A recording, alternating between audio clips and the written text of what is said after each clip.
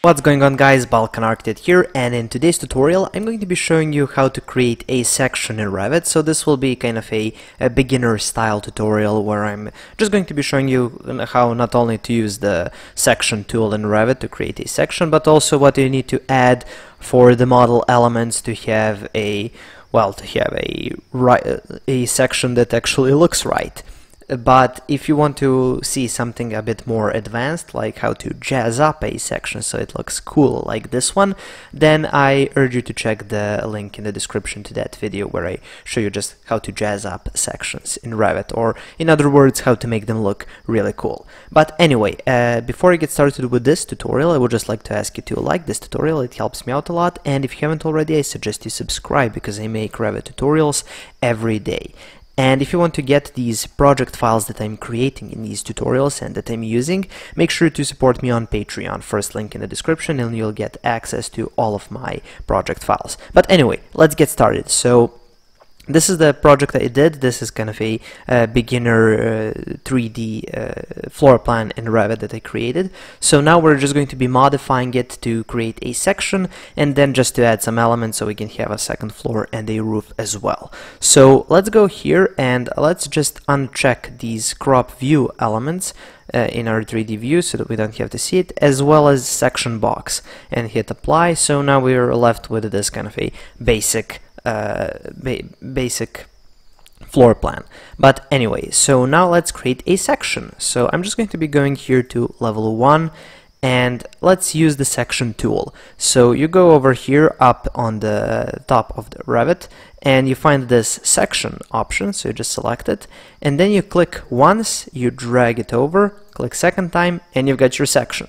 So this these lines kind of show you the boundary of your section, and this shows you the depth of your section. So now if I move it over here, in your section you wouldn't be able to see these walls over here, and if I extend it like this, now you'll be able to see those walls. So that's important. Make sure that these two arrows are kind of encompassing the whole portion of the building or your project that you want to see. And this over here that you have, this just flips it to the other side. So if you want to switch to the other side, just hit that. And these little circular arrows over here on these ends can kind of change the end of the section. So this is the default. This is the default version, but you can have, well, you can exchange between those 3 or 4 versions. But anyway, so now let's see how this section looks like. So just double click on this arrowhead, and this is what you get. So this is the section that we have, and as you can see, it looks, well, it's not really impressive, is it? So for the section, people say for Revit you only need to know how to draw floor plans, and you just place a section, then you have a section. Well, it doesn't work that simply. I hope it does. I would hope that it would in the future, but for now we have to kind of model the rest of the building. So what does that mean? First, let's extend this kind of a section window, extend it up a bit so we can place a second floor over here as well as a roof. So how do you do that? Well, first let's go into 3D. So let's go 3D, and the first thing I'm going to do is I'm just going to be copying this floor to another level, and then we're just going to be modifying it a bit. But before we do that, we need a new level because we only have 2 levels and we need a few more.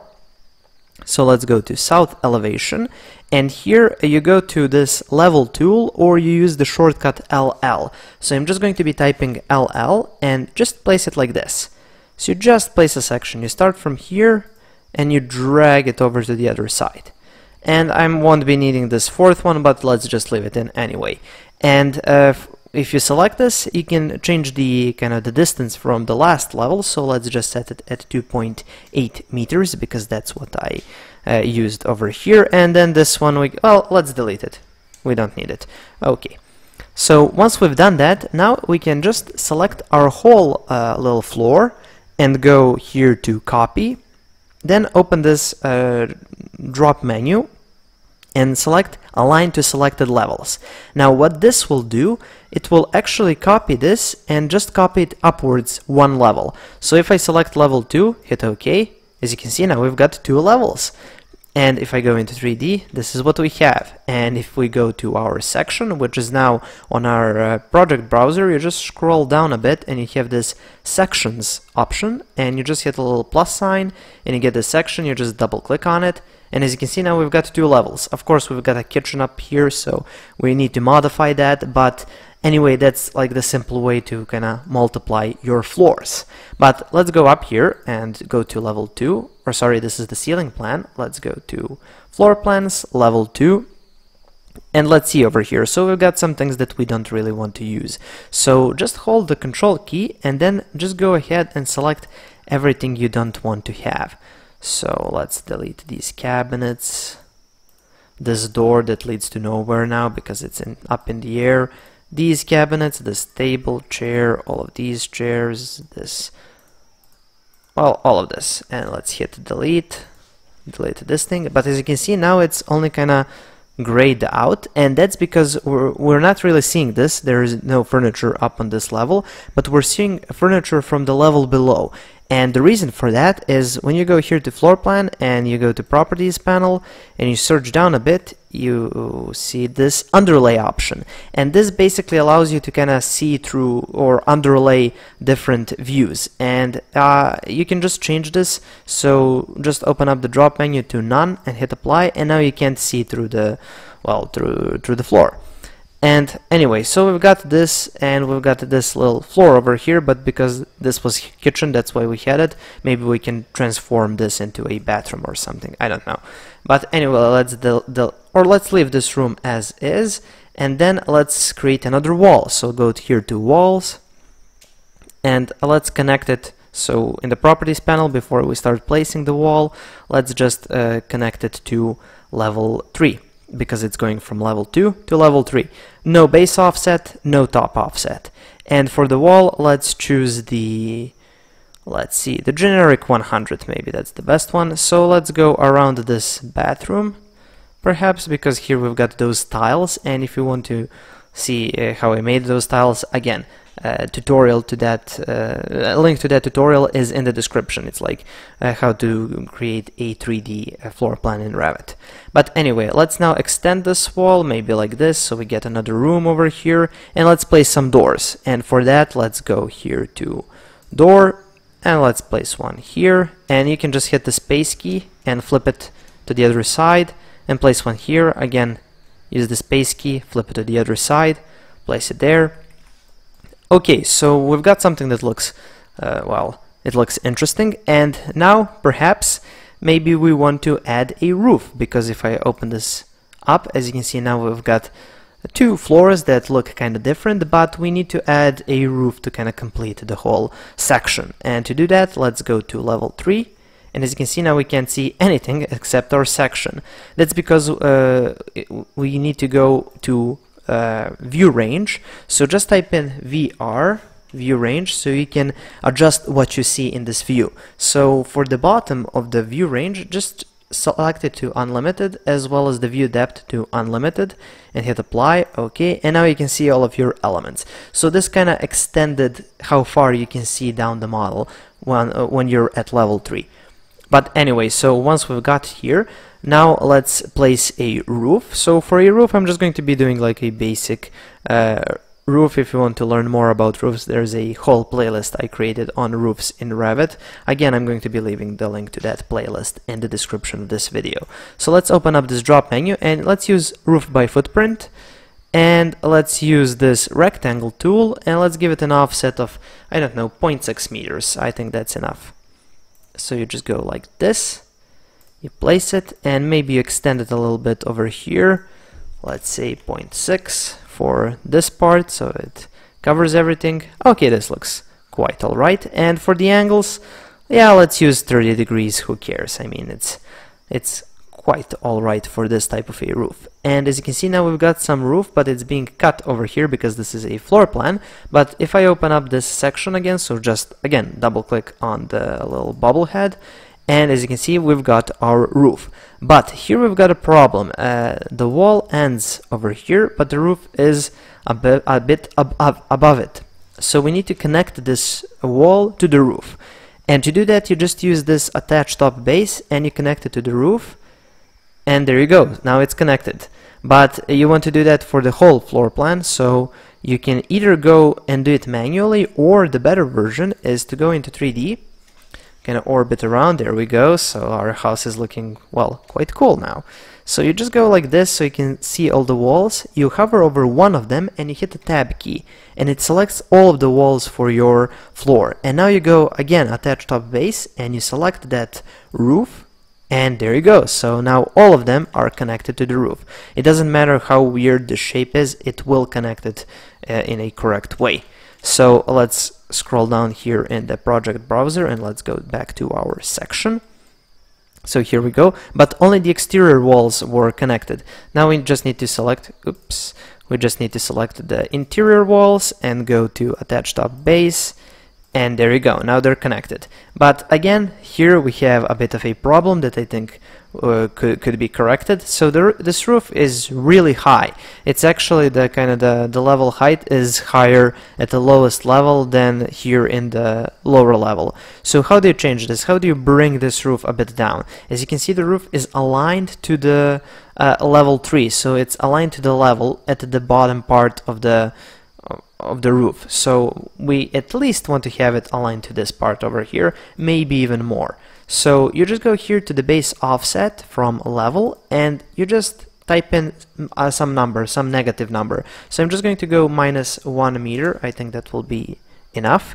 Yeah, as you can see now, it looks a bit more natural. You want that roof to kind of come in under the level, because you have all this height up here. You don't have to have it kind of too high. But anyway, let's add just a few more elements that are going to make this section look really cool. So the first thing I want to do is I want to add a staircase. We need to go to level 2. So how do you do that? Well, first let's go to level 1. So scroll up here, find level plans, level 1. And here we've got these cabinets, but let's select them all. Again, hold the control, select them all, let's delete them, and we've got some lines over here. Let's delete those lines also. Move this door out of the way, flip it to the other side, and now let's place a staircase over here. So you just go to stairs, or stair, and let's use this assembly stair. I don't know, I think this will work. So you just go like this, and you do maybe a few steps, maybe 3 steps, and then click somewhere else, kind of off to the side, and do the rest of the steps. And now you select this and kind of place it over here. Then you select this, place it over there. And what you're trying to do is you're trying to align it to the wall. So that's what I'm doing over here. Yeah, that looks nice. Let's move this all the way up, kind of like that. And as you can see now, it's all aligned. Maybe this should come in a bit. Yeah, so this looks really nice right now. Okay, so once we have that, let's just go hit finish, and as you can see, this is what we get. And if we go into 3D, well, we can't see it anywhere, so the best way to see it when you're in 3D like this, maybe you can select one of these walls and it kind of becomes transparent. So there's our staircase. Now let's just poke a hole up here so we can see it from the top level. So let's go to level 2, and as you can see, this is where the staircase finishes, but we have a problem with this room door. So let's maybe delete this door, maybe move this door a bit, move this wall a bit, and let's create another door. So just go to door and place it like that. Okay, so now let's poke a hole in the ceiling for the staircase. So what you need to do is you just need to place your cursor or your mouse on the outside of the wall and hit tab a few times until you get this line that kind of encompasses everything, this blue line, and you select it, and that's the floor. So now you've selected the floor, and you just go into edit boundary and you select that. And now let's cut over here. So let's just create a rectangular hole first, kind of like that, and then let's just create a line here, maybe connect it. Yeah, and now you just go with trim and extend. So TR is the shortcut. So you need to connect this to this, this to this. Yeah, that looks like a hole, and you hit finish, just hit no. And there you go. So we've got our staircase, we've got a few more rooms, another bathroom, and we've got our roof. And if we go here into this section, it looks really nice. And one more thing, I would like to kind of turn this, as you can see, this wall, it's black in this section, but the roof and the floors aren't. So that's something I want to fix. So I'm just going to select one of the floors, go into edit type, and here for the graphics, for the coarse scale fill pattern, let's just change it from nothing to solid fill. Hit OK, hit apply, OK, and now as you can see it's solid fill. And you need to do the same thing for this secondary floor that we have. So just go over here, solid fill, OK, apply, OK, and the same thing for the roof. So let's select the roof, go into edit type, and let's just change this to solid fill, apply, OK. And there you go. So you've got your cool looking section in Revit, your first section in Revit. And let's just add some shadows because it's just really simple in Revit and I love to do it on every single project. Hit apply, and let's just go to lighting and make them a bit lighter perhaps. Yeah, I think this looks really cool right now. So it was very simple to make and you've got a cool section. It's not as simple as people think, as just kind of placing a section in Revit. You actually have to model the rest of the house to get a section. But the good part about that is if you go here in your 3D view, you're going to get a pretty decent looking 3D. Of course you need to modify it if you're going to be doing some renderings, but so far so good. But anyways, so that's pretty much it for this section tutorial. Wait a second, where's our section? There it is. Yeah, and if you want to learn more, of course, please subscribe, like this video, share it with your friends, and if you want to get all of my project files, support me on Patreon, first link in the description. Thank you for watching, and I'll see you with another tutorial tomorrow.